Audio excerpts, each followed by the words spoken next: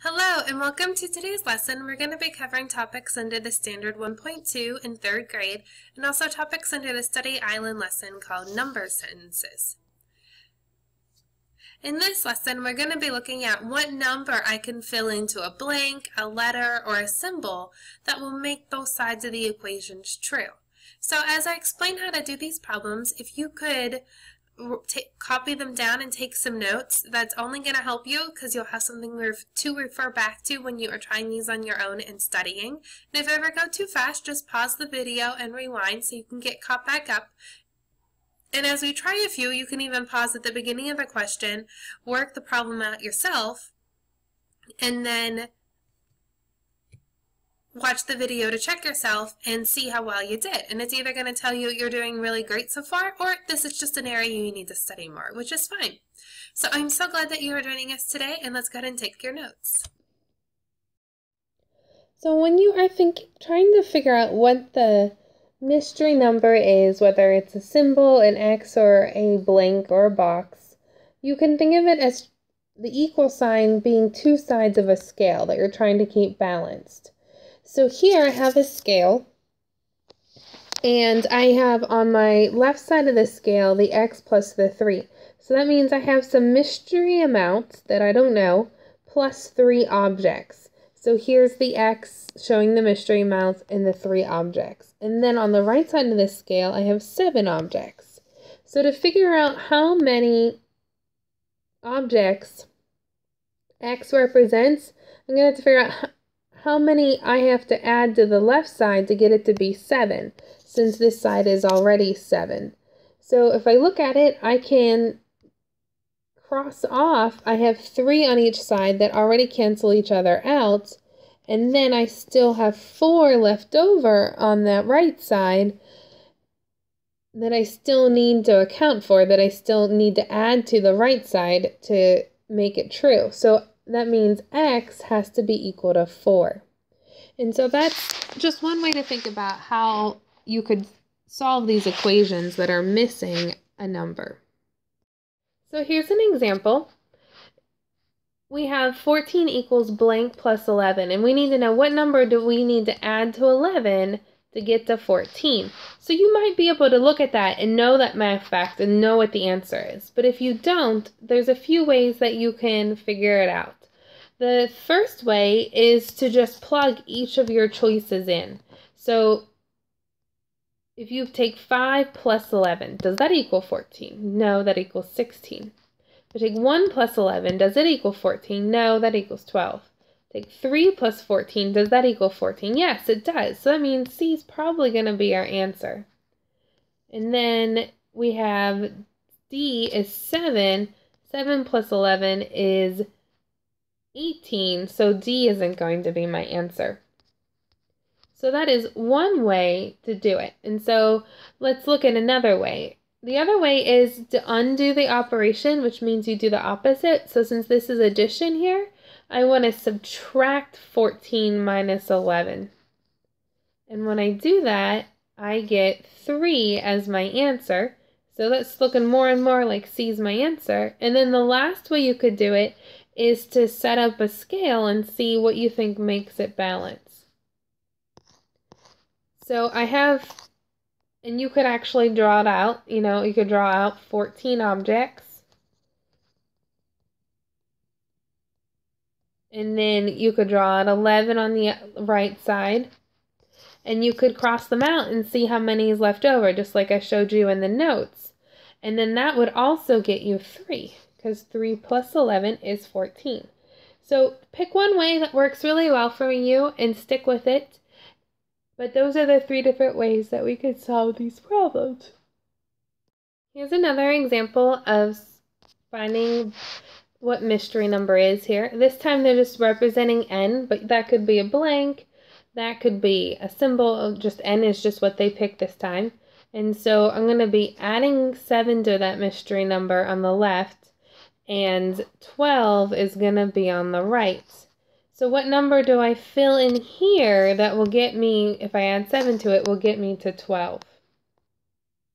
And so you might know that math fact. If you don't, then you can do guess or check, or you can do opposite operations. So guess and check. It was 19 plus 7. Is that 12? No. I'm already starting with too much with 19. What about 3? 3 plus 7 is 10, not 12. What about 7? 7 plus 7 is 14, not 12. What about 5? 5 plus 7 is 12. So that means that that will balance each side because 12 equals 12. So that means 5 is going to be my answer. The other way you could try out is the opposite operations and take 12 minus 7, and 12 minus 7 is 5, so my final answer is definitely D. So which number makes this number sentence true? So we're looking for what number can I put in the blank that if I take 20 minus that number will equal 12. So you can think of that as a scale. And you want to know if you have 20 objects. So here are my 20 objects, and you can draw that out too. You could use stars or circles or whatever it is you like to draw that doesn't take very long. And I'm looking for how many can I take away and have 12 left over?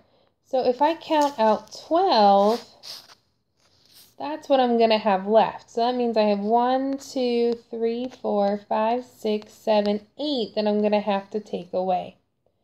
So 20 minus 8 equals 12. And so that's one way you could do it.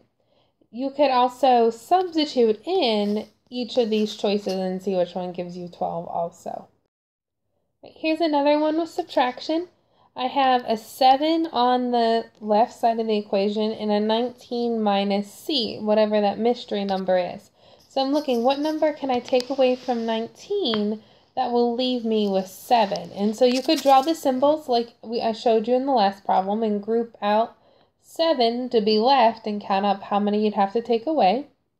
You can also, because the bigger number here is the 19, if you think about your fact families, the bigger number always stays at the beginning and it's always subtraction. So here you can't do opposite operation because the bigger number is what you know. So you're going to take 19 minus 7 and that's going to equal 12. And so 12 is going to be my answer, and it's always a good idea to check it, so you can just go ahead and do 19 minus 12 does equal 7, so it checks out, so 12 is definitely my final answer. This next question has a few more numbers in it than the first one, but just no big deal. First I have a blank minus 4 on the left side of the equation. So I'm looking for some mystery number that I can subtract 4 from and get the same as the right side of the equation, which was 4 plus 1. So I can, since the 4 plus 1 is all on one side of the equation, I can go ahead and add that. And so 4 plus 1 here is going to be 5. So I'm looking for what number, if I subtract 4 from it, will give me 5. Well here, because I'm looking for the bigger number, I can do the opposite operation. So I can take 5 plus the 4, because it's the opposite operation. So 5 plus 4 equals 9. So 9 is going to be my final answer, which is D. Here, I have 3 numbers being added together to get me to 53. So that one's a little bit harder to see because we don't often work with adding 3 numbers. So because you can add in any order, you can't do this with subtraction typically, but you can with addition. I can add in any order. So I can go ahead and just add 17 plus 22. And when I add those two numbers, I get 39. So that means I'm looking for 39 plus what mystery number will get me to 53.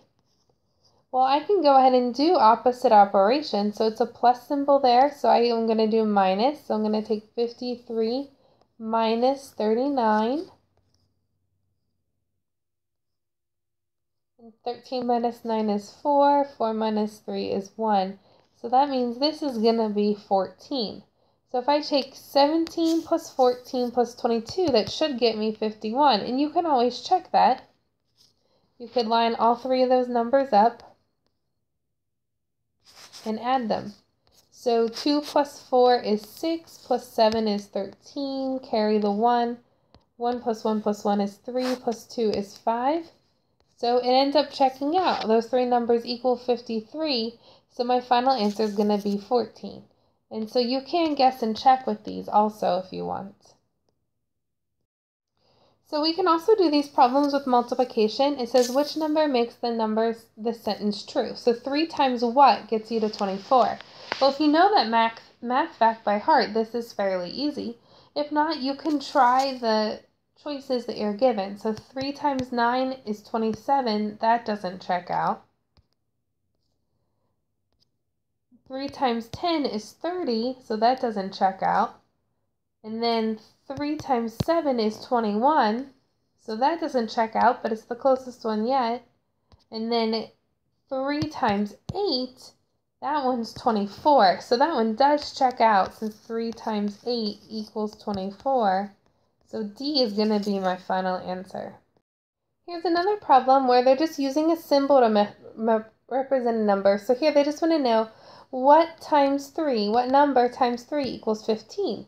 So if you know that math fact by heart, it should be fairly easy. If not, you can just go through the choices they give you. So 4 times 3 is 12. That doesn't check out. 5 times 3 is 15, which is the answer I'm hoping for. So hopefully B is my answer, and we need to roll out everything else. And so 6 times 3 is 18, which is not our answer. And then last one, 3 times 3 is 9, which is not our answer. So that means B is definitely a final answer. So this problem says Jay has an unknown number of boxes of cookies in his kitchen. He sold 28 boxes of cookies so far. He started out with 94 boxes of cookies. The story can be written as the number sentence below. N plus 28 equals 94. Use the number sentence to find out how many boxes of cookies N are in Jay's kitchen. So here, all they're asking us to do is solve this problem, just like what you did before. It's just this time they add some real-world stuff to it so that you can see that this problem actually has a purpose. So you can take all of these choices here and plug them in and see which one adds you to 94. So does 66 plus 28 give you 94? Does 38 plus 28 give you 94? Does 122 plus 28 equal 94? And does 76 plus 28 equal 94? So which one of those is going to be true? Or you can do opposite operations, which says that since it's addition here, if I subtract these two numbers, then I will get 66. And so 66 is going to be my final answer, which is choice A. The next question says, Ross has an unknown number of shirts in his closet. He has 23 short-sleeved shirts. The 62 shirts that are left are long-sleeved. This story can be written as the number sentence below. N minus 23 equals 62. Use the number of sentences to find out how many shirts N are in Ross's closet. So all it is it gives you a real-world context on what this equation represents and asks you to solve it. So you can try each of these numbers. You can take 85 minus 23, 108 minus 23, 39 minus 23, and 72 minus 23, and see which one's going to give you the right answer that you're looking for in this problem of 62. Or you can do opposite operations. So since this is a minus 23, I'm going to add it to both sides. So that means 62 plus 23 is 85. So that's going to make A my final answer. This question says there are 2 trees in Jeffrey's yard. There are an unknown amount of squirrels in each tree and 20 squirrels in all. This story can be written as the number sentence below. 2 times N equals 20. Use the number sentence to find how many squirrels N are in each tree. So once again, they just gave us this word problem and connected it to this equation, and they're asking us to solve for N. So you can look through your choices here and say, does 2 times 10 equal 20? Does 2 times 20 equal 20? Does 2 times 18 equal 20? Or does 2 times 2 equal 20? And that should give you the right answer. Or you can do the opposite operation. So 20 divided by 2 is going to equal 10. So that means that's most likely going to be my answer. And if you try it out with Mama, so 2 times 10 equals 20, then you will see that it's true. Thank you for joining us today, and I hope you learned something new.